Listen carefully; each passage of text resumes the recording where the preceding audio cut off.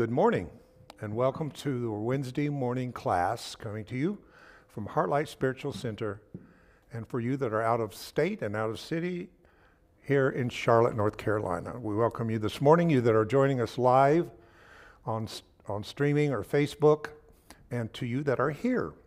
So we just finished our Tai Chi chair exercise, and we're raring to go. We've got circulation, we've got energy moving, and we're ready to come together for this hour of, I hope, enlightenment and expansion of consciousness. And also I'm going to add in correction of old misperceptions that we've picked up along the way on our path. Sometimes we reach out and we take this from society, culture, some religion, or somewhere, a tribe of people or a family, and we pick up things that does not resonate with our innate intelligence. And for those things, sometimes we get challenged with information from a different point of view, and that's spiritual. I want you to know that. So don't resist anything. Contemplate all knowledge and information that is offered to you in this class, and judge it not right or wrong, good or bad, but hold it in the neutral space of your heart until it resonates your own innate intelligence center. At that point, you qualify it as a belief because you know it's true. You don't start from belief, you start from knowing to believing. Most religion is about believe and then know it later in heaven. No, we want to know it here and now, and we want to then qualify it as a belief system in our etheric blueprint, and that will help to drive our cellular development from a different frequency or vibration that eventually could ascend our bodies above illness, sickness, disease, and who knows, at some point, death itself. The Bible says the last enemy, death, shall be put under our feet. And feet means understanding. So let's begin this morning with daily word. And what I feel I've been directed to is, I am supported as I move forward with determination. Determination. Reaching for my dreams encourages me to grow as I set new goals, learn new skills, and stretch myself in pursuit of new experiences. Through it all, I use my determination to keep me on track as I pursue my goals, especially during those times when I might feel frustrated, discouraged, or uninspired. My spiritual practices help me and keep me focused and determined. In prayer, I touch the stillness and strength of God that lives within me. I affirm I am strong, focused, and determined. Everybody say that with me. I am strong, focused, and determined. I give thanks for everything and everyone helping me to achieve my goals and realize my dreams. Today, I am secure in the awareness of my determination, which helps me to stay the course, no matter what life brings my way. The scripture is Psalms 138 and 8. The Lord will fulfill his purpose for me, or we would say in me, through me, and as me. Your steadfast love, O Lord, endures forever. Forever. Let's all take a deep breath and let us be present. Being here is one thing, but being present is another thing. Where your body is doesn't mean the consciousness is always present where your body is. Your consciousness can go off in the past and go off into the future. It can go off anywhere. But bring your consciousness and align it with your body, with your thoughts, your feelings, your emotions, and feel that alignment to receive. So we're continuing on with the body-mind workshop idea. And again, I want to say to you that I do believe that, as everything else, we're in a tremendous shift in every system that we've known. And it's not that these systems in any way are always what we would perceive as bad or not good, but meaningful on our journey to grow, to find new opportunities to expand our possibilities and our attentions. This is very important that we understand that this is a time in which we are preparing ourselves to be open light beings, to receive all this wonderful new information that I believe is trying to break in to human consciousness. And it's been standing at the door knocking. And every time I say that, I remember my grandma's picture of Jesus at the door knocking. Every grandma probably had that in their house at some point. But it's a famous Christian portrait of Jesus standing at the door knocking. The thing that's interesting about that picture, just to show you how different I was and how I saw things differently, I noticed that there was no opening to the door on the outside. The person on the inside had to open the door.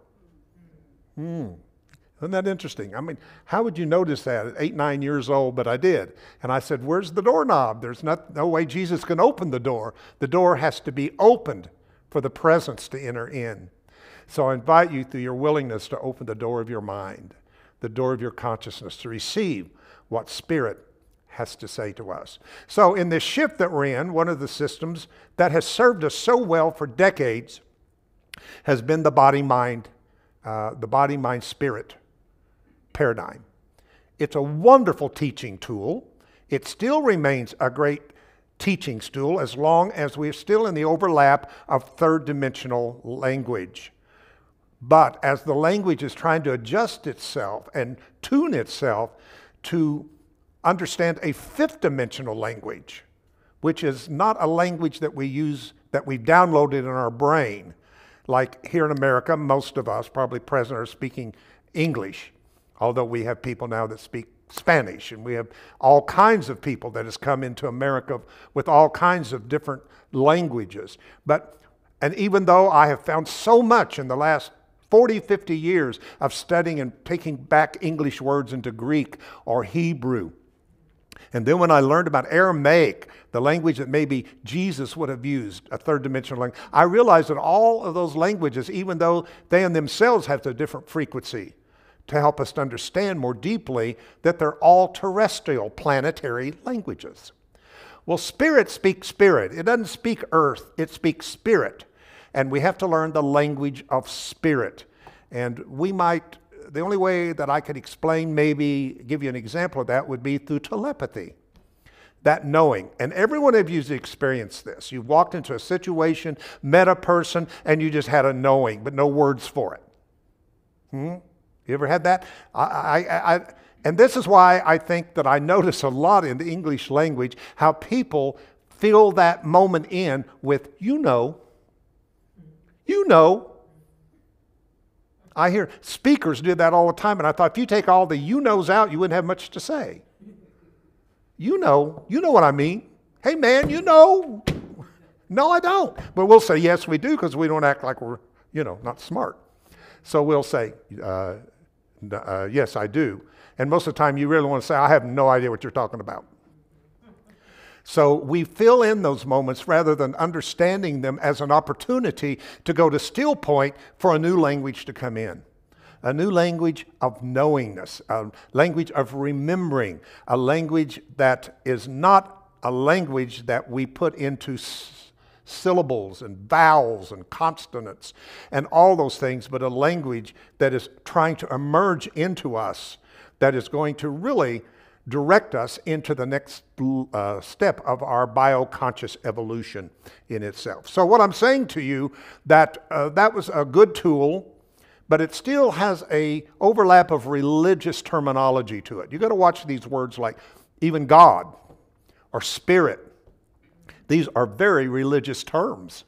And you have to realize that there is a language within the language in itself, and it's the language that I'm talking about for you, is that moment of knowing something, but maybe you don't have the words for it. And every one of you, if you really take stock for a moment, have experienced those times. So finally, when I came into this idea that is brought in by Max Planck, Einstein, all of the fathers of what we call quantum physics, who tells us that everything is energy, I got it. I got it. That even though we're taking the one thing that is one, the energy of consciousness, and then we put it into categories that make us understand three-dimensionally. So I get a body, I get a mind, I get a spirit. But those are still three things of the same thing that has become different forms. And like the ego system, it always separates everything from the body, the mind, and the spirit. But when you realize that all of that reduces down to the same thing, and that is everything is energy.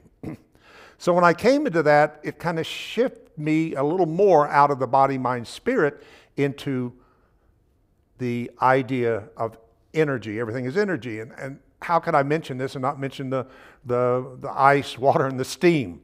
That's a good one. That's just the best one that anybody could understand. And understand that those are all the same thing at different temperatures. So I won't go into all that because you've heard me talk about that a lot. But the fact of lowering the temperature of steam makes it become a more dense substance of itself, which is water. And then when you freeze it, it becomes three-dimensional ice. So that's the body, mind, spirit. But they're all made of the same thing, and that's six-sided hexagonal water molecules. The same thing. So this is what we're heading for, but we're going to continue in this overlap to use these terms, body, mind, spirit, to get us to where we need to be. Just don't think the body, mind, spirit teaching is the goal. It is the means to a different goal. So, what I want to begin to talk about today is something that is fascinating me for a long time that I think is a missing piece in the healing arts. And that is that we tend to start our life at birth. I personally question that. I know that and I plan to talk to the expert that we know here at HeartLight, and that would be Susan, who is the astrologer. But I wonder why we don't understand what sign that we are at conception rather than birth. I feel like there's something important there, the time that we were conceived. So we kind of do away with this whole journey from conception to birth. We kind of edit it out. We start everything at birth when we become a body. And I don't personally see it that way, and I'll do my best to share that with you. But a statement I read it a lot of years ago, and it just was so real to me. And it was a statement by the Catholic Church that said, give me your children up to 6 years old and we have them for life. And I never forgot that. What did they know? What do they know that roots their doctrine into a person that even though when they know they've outgrown it or they need to leave, they don't. They stay in it because it is the deepest root of their assumptions of what reality was while they were being formed. So they understood this. They understood something, and they used it for their own benefit. So, as you know, I love taking things away from the way religion has used things to bring it back to spirit and bring it back to a different intention and a different direction. So I do not think it starts at birth. I think the moment that we are conceived and the egg and the sperm becomes the ovum, that something shows up, and I'll get to that. I think there is a reason for gestation, why there's pregnancy from all the way from 7 to 10 months. I was a 10-month baby. I think Tim said he was 7 months. So anywhere in between, you'll find yourself. 9 months is kind of the one that we accept as the average, but that's not always the case. There's different times in which that happens. Why does that happen? For what it's worth, I think it happens because it takes that long for the soul spirit that is incarnating to adjust itself to the body that it's going to inhabit in a lifetime. And if you stop and think, what is your vibration without a body? What is your vibration before you ever incarnated in that in-between lifetime stage? It'd be a much higher vibration in the body that you have right now, because this is ice. Everybody got it? This is ice. And most religion believes in the fall of mankind, right? The fall. But what they don't understand, it was a fall in temperature. It was a fall in frequency in which the density became trapped. So really your body is trapped energy, just like ice is trapped water molecules. And that's what form is. Form is trapped energy at such a dense level that it shows up with a shape and a form. So when you are that without the body stage, the afterlife of the body, that's what afterlife is, the afterlife of the body, then you are in a much higher frequency than the body you're going to inhabit. So that means there has to be a process of how that you are going to change your vibration before you fully inhabit the body. Now, I had an experience. This is one of those major experiences in my life. I've talked to you a little bit about it, but it was when I was trying to find out why I had this innate anger in me. Now, what I mean innate anger was not an anger that I got once I got here. I'm not angry because of the way my parents did me, angry because of this or that. It was something I brought with me into this body. It was entwined in the fabric of my physiology. It wasn't emotion. It wasn't a feeling. It wasn't a past memory. It was just something that was a part of me. And it took me a few decades, actually, of working through this. And it was back in the mid-'80s that I discovered such things as past life regression.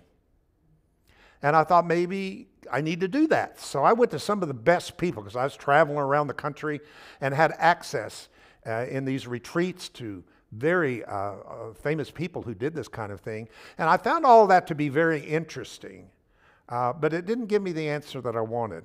Little did I know that my answer was not in a past life, but it was in an in-between life.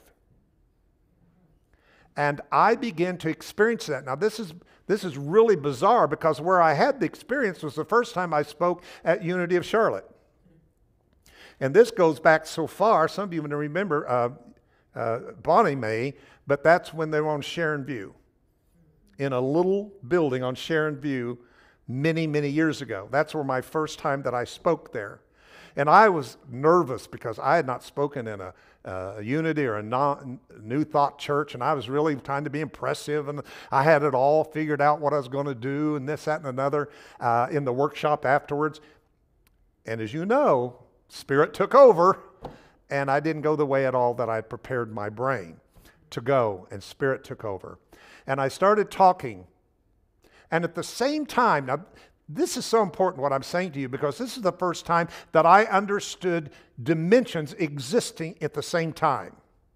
That dimensions weren't over here, 1, 2, 3, but they're 1, 2, 3, 4, if we would number them. And I began to experience being able to talk and let Spirit use me in the workshop, and at the same time, I begin to have a review going on another dimension. And I want to share that with you today, because I feel to do it. I never talk about this unless I'm directed to do it. And in this, I guess, inner vision, I don't know what you call it, I saw myself before I incarnated in this physical life called David. And it's hard to talk about this because it was so transcendent of any language or any third dimensional symbolism. But I just remember me standing there, and I was very young. Everybody that I've seen that's not in the physical body looks about 30 years old or so. If you've ever seen anybody that's gone to the other side, you're going to see them about that age. About the age that it said Jesus went out at 33. Isn't that interesting? He was a young man when he had the resurrection and left this physical third dimensional world. And it seems like that's kind of a set age area in which 33 is such a powerful number. So anyway, I looked about like that at that time. And I was well into my late 40s when this happened. But I looked younger, I looked healthier, I looked less dense and physical, but it was me. It's me. And I was standing there in front of this table, and there was 3 entities. And they were conversing with me without language, as I knew it. It was totally through telepathy. We just had this inner language going on with each other. And I realized that what was happening in the first part of this was kind of a life review of my past experiences. And this is why I'm such a believer in reincarnation. I don't back down on reincarnation at all, because I didn't learn through knowledge. I learned it through an experience. And I can't be moved at experience. You can say what you want. You can try to debate me. You can intellectualize it, whatever you want. But you're not going to budge me on experience. So I knew what was happening. And they were reviewing all of this. Then they said to me, in an interesting way, that this is my last lifetime in this third dimension. And I'll try to condense this as I can, and because all this was more of a knowing than a language I'm giving you, but I'm communicating. And they said to me, because the earth is a free will planet, that's why souls will come here. Souls will take handicapped bodies. Souls will do anything to get into the earth, because you can use free will to grow faster here than almost any dimension, planet, or anywhere else that you can be. And this is why I remember somebody in a book calling Earth is the hottest piece of real estate in the universe. And I never forgot that. I thought, well, that's interesting. And they were saying to me, because it's free will, and because there was an order of beings incarnated in the earth that have finished all their third dimensional incarnations, that collectively we have not reached the level to contain and stabilize the new norm that was coming in. Now, do you think I understood that language at that time? Absolutely not. It had to be a deep knowing in me. So let me say that to you again, because that's a mind bender a little bit. Wrap your mind around it. So they said to me, Earth is a free will planet, and I could go into why that is, but maybe another time. And they said to me, because there is an order. Now, what we call that order, the Bible calls it a Melchizedek order, but you know what we call it? Light workers. They are the light workers, the first fruits of the harvest. The Bible talks about the first fruits of the harvest. And that's really what the church is supposed to be. The church was supposed to be the gathering of those souls who have finished all their incarnations in third dimension, coming together to be trained to heal the planet. And so they said to me that because of free will, that those who have attained this last time have not in consciousness entered the level to stabilize a new norm that was coming in. And they said because of that they were looking for those to volunteer. And that's the thing that fascinated me about this whole experience, is I didn't feel anything over me. I didn't feel some God over me. I didn't feel anything making me do anything. I didn't feel anything had predestined me. I was totally everything that I had seen outside of myself, I was. Does that make sense to you? I was the God I had worshiped out there. I was the Christ that I had given my life to. I became all of those things. But I didn't know that. I didn't quite understand that. So they said to me, and they did this calculation, and they said, now here's what I was angry about that showed up, is in here. Let me go on. So they said to me, for me to attain where I've not attained through free will of lifetimes, I had to choose to live 4 lifetimes in this one. Now everybody has a different number. This is mine. But here's what I was, pissed off about. And I really was. I found out that I had been very angry at this God that religion had told me about, who called me and chosen me to start preaching as a teenager. I was angry that I could not have any sense of a normal third-dimensional adult experience. Now I know you have to understand that this was not easy to stop school, which I was very good in, and stop and leave my parents, who was good to me. And I wanted to graduate, and I wanted to go to the prom, and I wanted to do all the passage rites that a human being goes through as much as anybody, to be pulled up out of life and start preaching and ministering. I'll never forget the night that I left on a train. Oh, so much I could say to you here. But I mean, the first time I left, because I had this job playing the organ in Wilmington, Delaware, that some preacher had got me. And my folks couldn't do anything with me. They didn't touch me. They didn't touch that part of my life, because we had a contract with each other, agreement. That's why I chose my mother and my father. They knew at some level that there was a part of my spirituality that did not come from them, but through them. And that part that came through them, they never touched. And I know their hearts had to be broken. I was the only child, close, parents, everything. But I got on this train, took off at 17 years old. Now, I'm just trying to give you some kind of picture of how difficult, looking back, that this all had to be for all of us. It was not an easy time. And it didn't work out, by the way. I wasn't the right one for the job.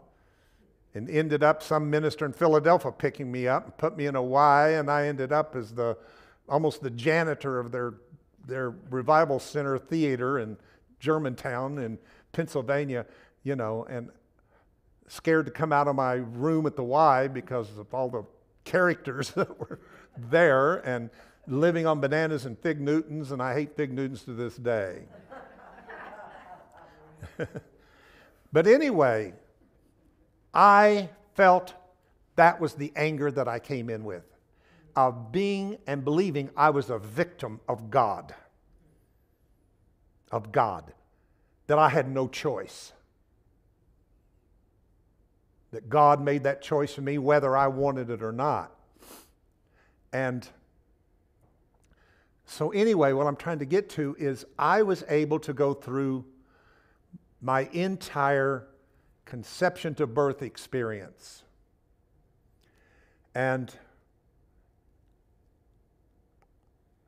I won't go into the details of it, but what was interesting about it is how that I would come into the body that was being formed for as long as I could, but the frequency would not hold me, and I would leave and come back and come back and come back, and I'd stay longer and I'd stay longer. And finally, on the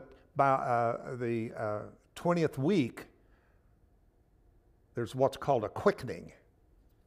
And that's when you begin to merge between your soul spirit with your physical body.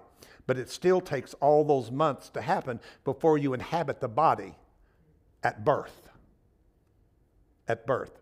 So I kind of have my own personal understanding of abortion and all that. That's personal stuff you got to work out for yourself. But I kind of understand both sides of that issue. And I'm a little both sides on that. I'm not for abortion by any means, but I certainly, at the same time, and for women making that decision, I just think the answer to it is always the raising of consciousness. If people were more consciousness about bringing souls in here instead of just having sexual intercourse to bring a soul in, is because we're an unconscious people. We've lost the rhythm. Animals have better rhythm than we do. I mean, they go into heat for a certain time and they reproduce. Not us. We've learned the pleasure center of the whole thing, and we want to repeat, and we get addicted and all that kind of thing, and we bring in souls that aren't ready. Why am I getting into this today? souls that are not ready. When you see a troubled child, a troubled baby, look into its eyes, most likely that soul was pulled out at the time it was not ready to be incarnated. I'm sorry, these things don't always happen later after they get here. They come in that way. And I've also looked into a baby's eyes and saw this angelic, this gleam in the eye, and you know that's a spirit that is right on target to incarnate. And then you're going to find someone that's going to be a contributor to society. It's going to grow and mature and all of that. So I guess I believe in the rhythm system. That I think people should be more conscious and take responsibility. You know, even in the Bible it says that, and people think every baby that's born, God brought it in. That's not true. The Bible says that God said to those in the garden, said, go and multiply. I'm not going to multiply you. I've given you the ability. You must take the responsibility of multiplying yourself and passing yourself down through your genealogy. I know that's touchy, but it's truth, I believe. So anyway, it took me 10 months to finally merge with this physical body. And when I did, the best way I can picture it would be like going through the portal, you know, going through the portal. When you start that experience of feeling the labor and the pain of the mother, you're born in the pain of the mother. And when you go into that channel to come forth into birth, it's quite an interesting experience.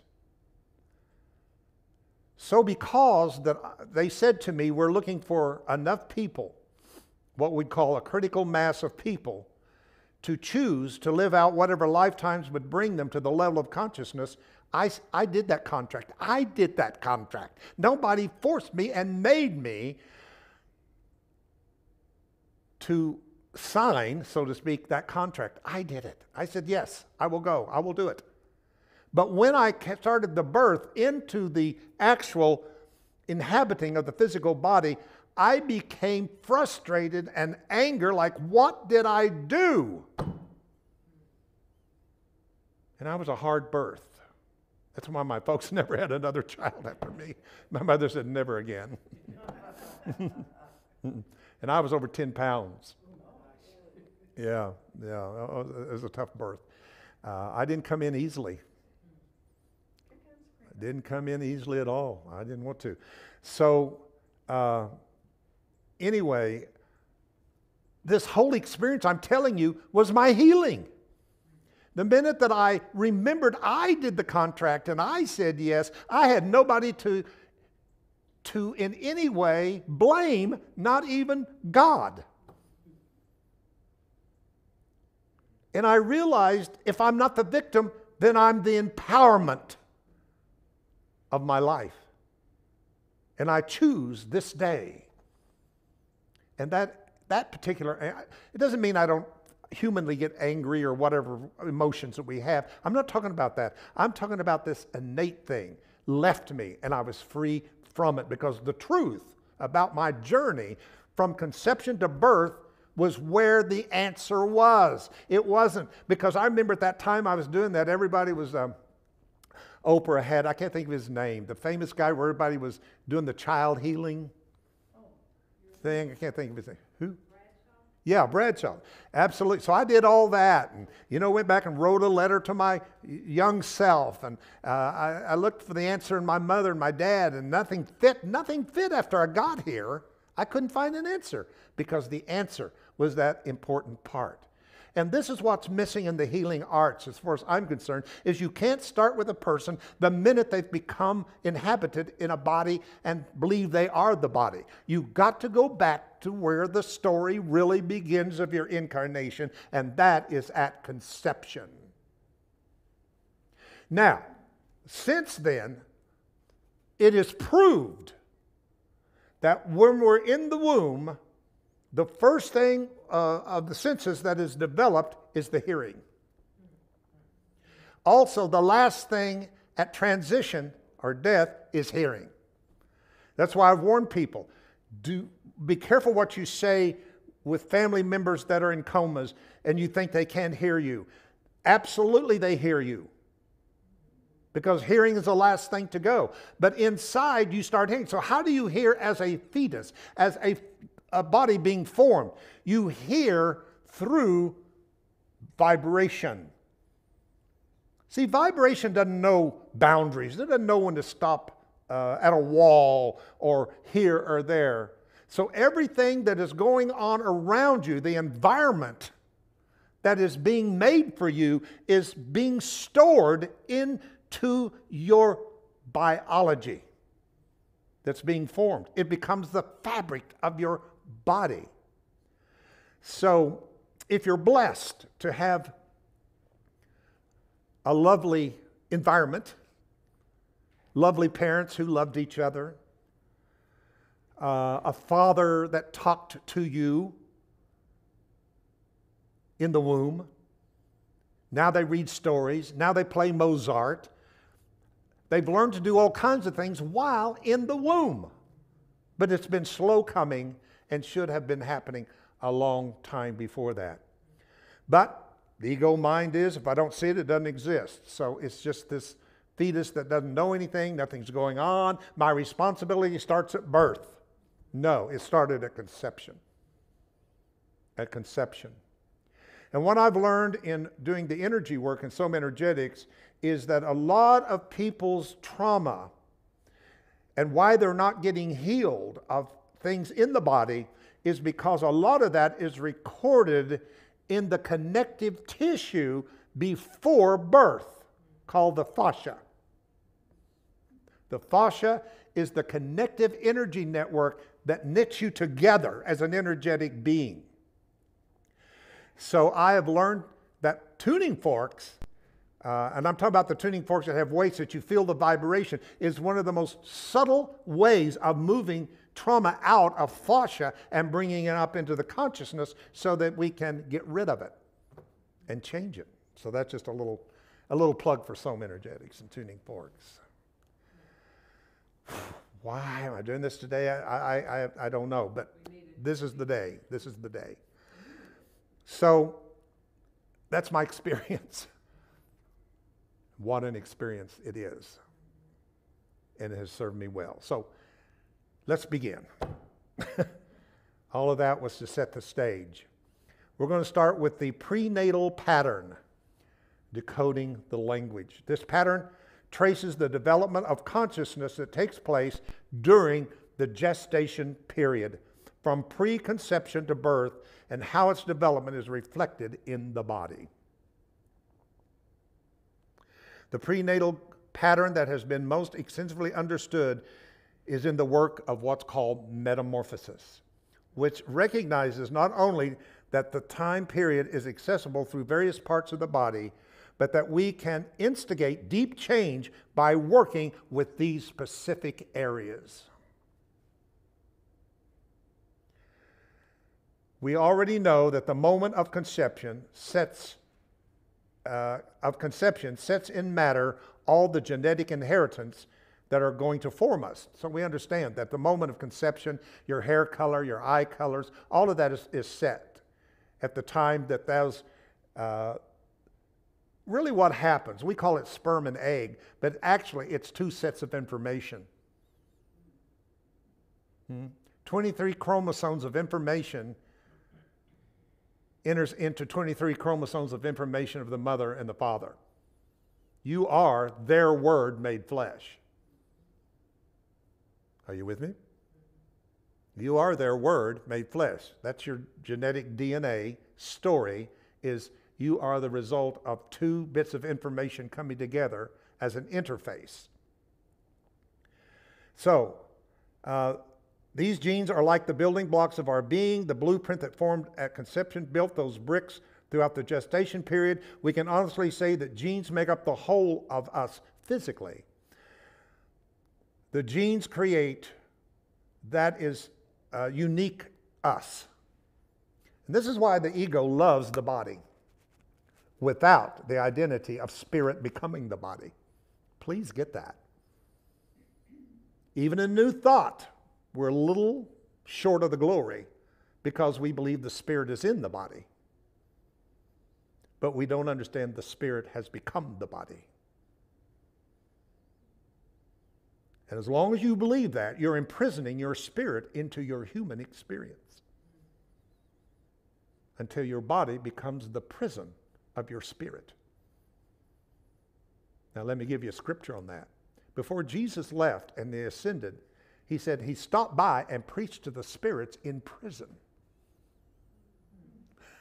Isn't that a great scripture? How can you all not love the Bible when you really see it out of religion? It's so powerful. He stopped over at our spirit and said, hold on, there is a generation that will come that will free you out of the prison of humanity, of the human experience. That's a whole message, isn't it? In itself. The prenatal pattern is based on the presumption that at the moment of conception, now get this, there is an energy present apart from the sperm and the ova. Woo, something's showing up now. That which is going to become the true me, incarnate, showed up at the moment conception took place between my parents. And it showed up to remain a part of the process of how gestation was going to merge my vibration with my body vibration so I could be born. And that's called a fullness of time.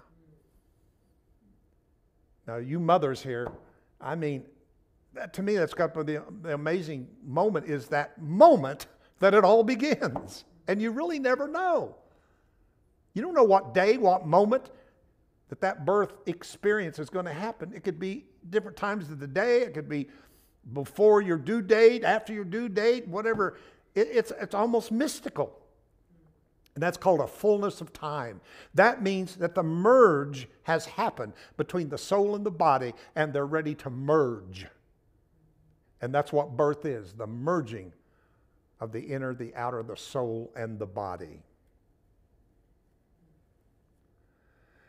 There are many names and variety of spiritual thoughts surrounding this, all tending to imply that the new being first emerges totally in the abstract as consciousness without form. It is then attracted toward the physical plane and is further attracted to two particular people within the physical plane, being where we enter into matter. The gestation process, all the individual potentials and characteristics of that being are built in and established within. Now listen, everything that occurs during gestation period and beyond is therefore a part of that which we attracted to us at conception.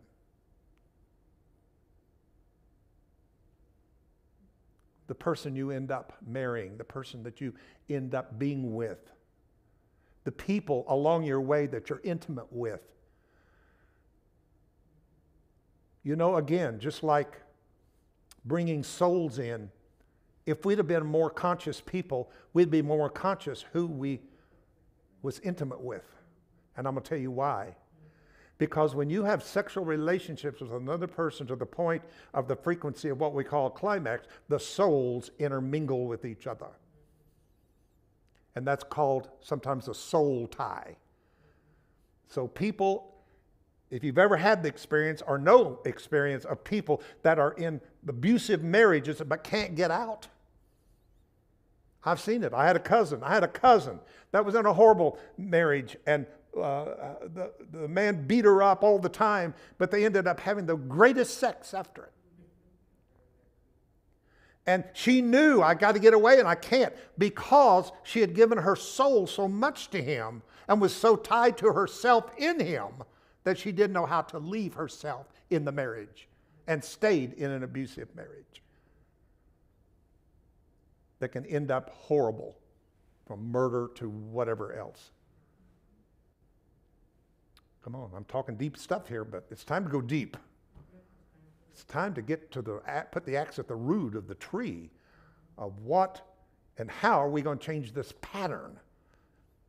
See, people are changing their mind. They're having positive thoughts. They're having mental affirmations. They're doing all the right things mentally, but they're not changing the pattern. They're not changing the blueprint. And that's the work that's got to be done that I'm very passionate about, as you see. So at the moment of conception, there's an energy present, okay?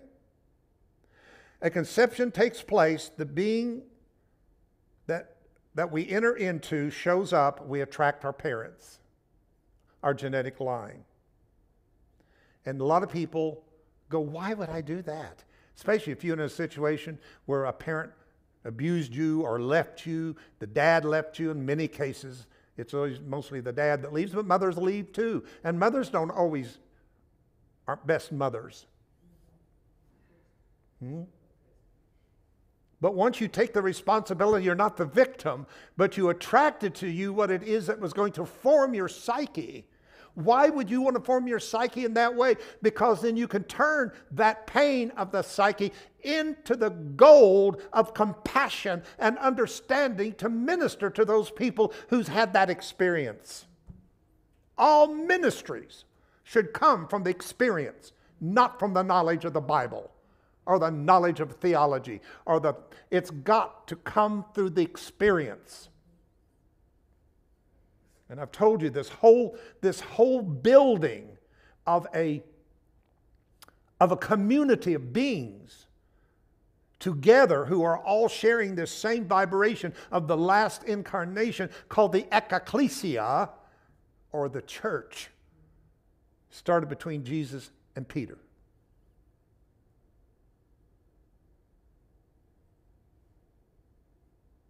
So I'll go through that again.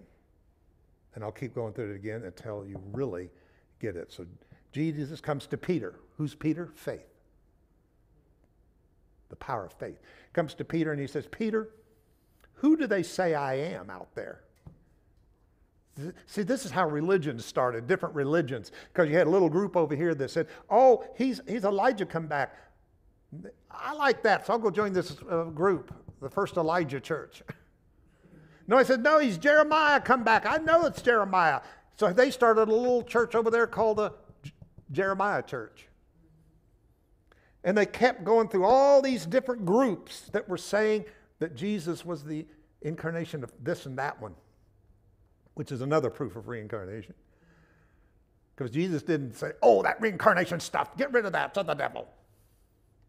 He didn't in any way. That's not what he was looking for. But Peter had the right answer. Thou art the Christ, the Son of the living God. He didn't say, Jesus, you're the Son of the living God. He said, to Jesus, you are the Christ, the Son, the only begotten Son that we all are, is the Christ. Jesus was just the portal, the way for this truth to show up on the planet.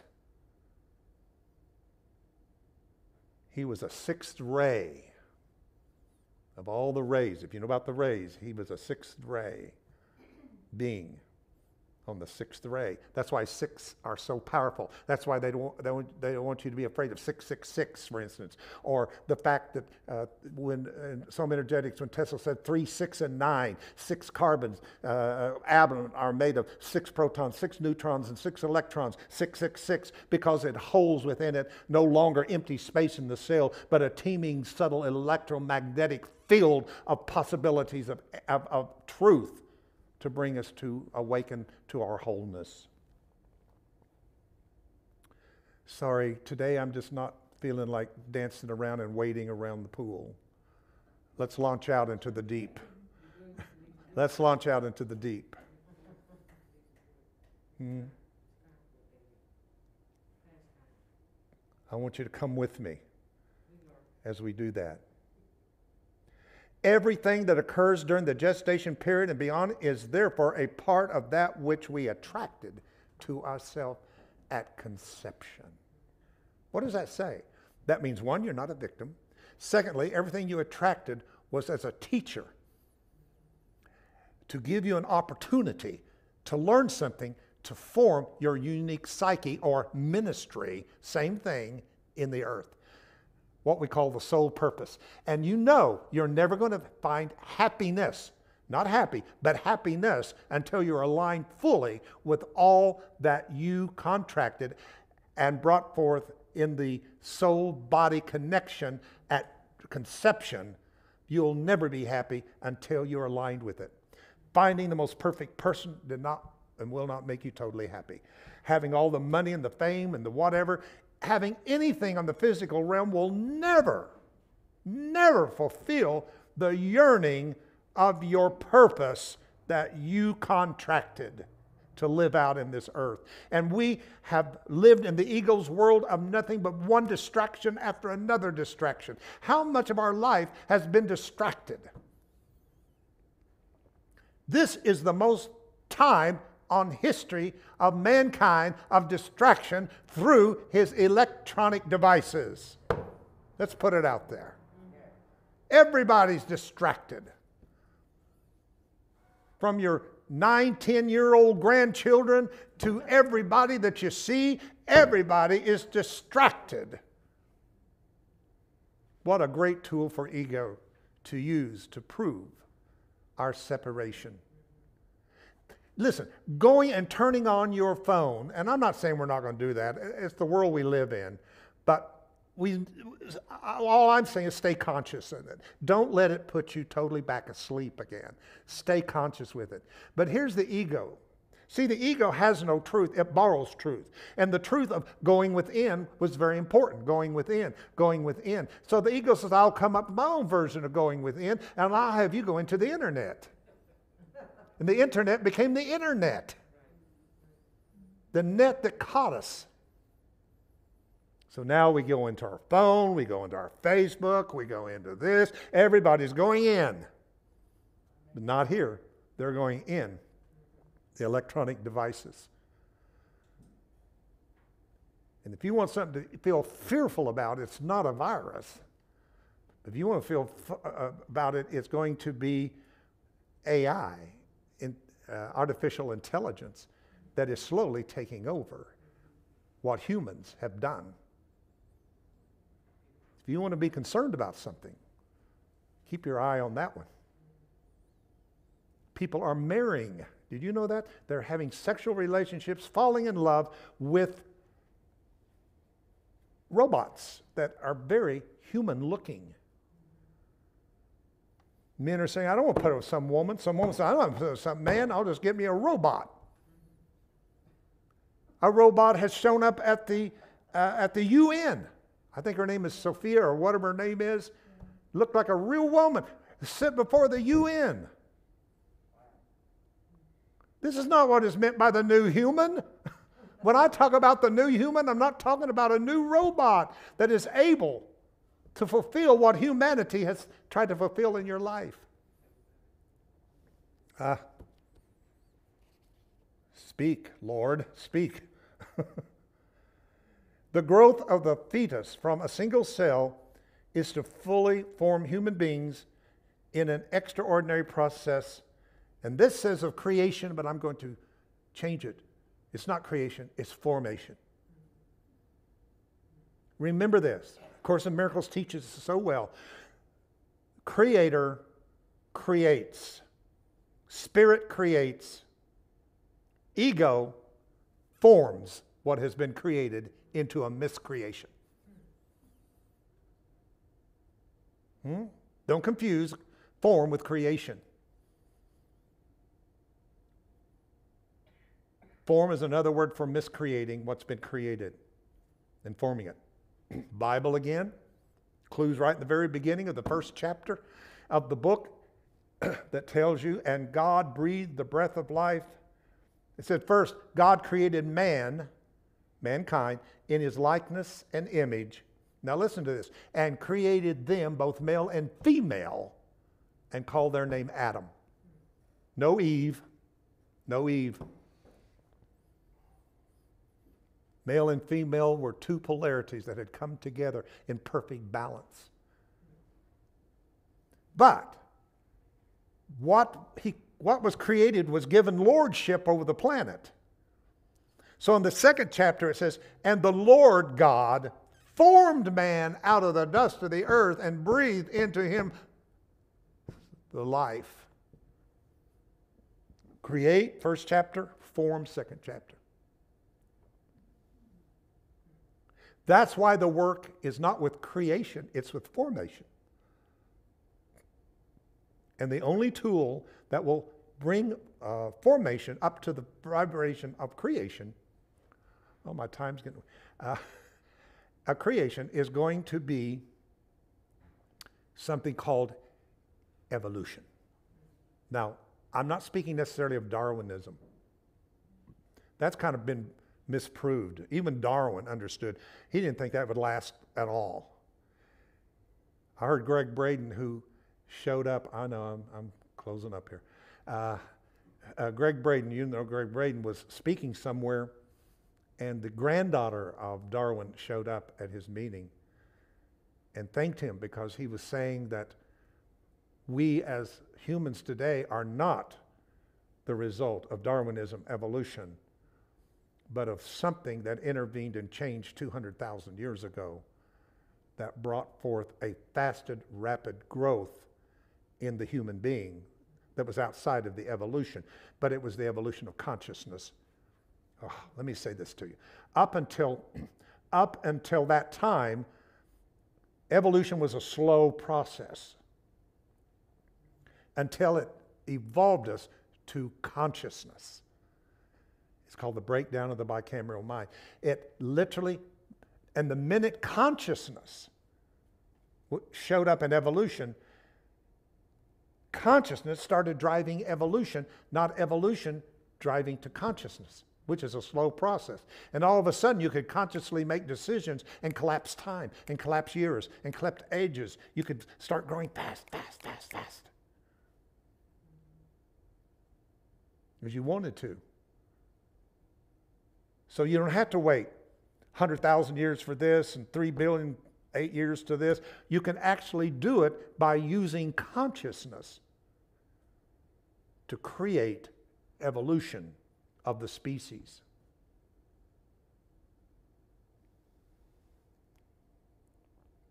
Contemplate that one. Well, there's so much here we're going to get into. We'll get into conception next Wednesday and start there and talk about it. And where is that in your body? What part of your body represents these stages? And we'll explore this. What is the purpose of this?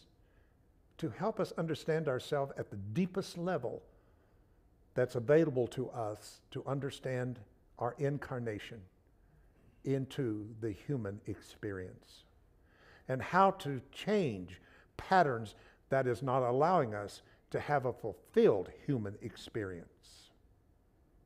We deserve that. It's our inheritance. Religion used this man suffering on a tree, on a cross, to keep us in a state of being spiritual, is to suffer.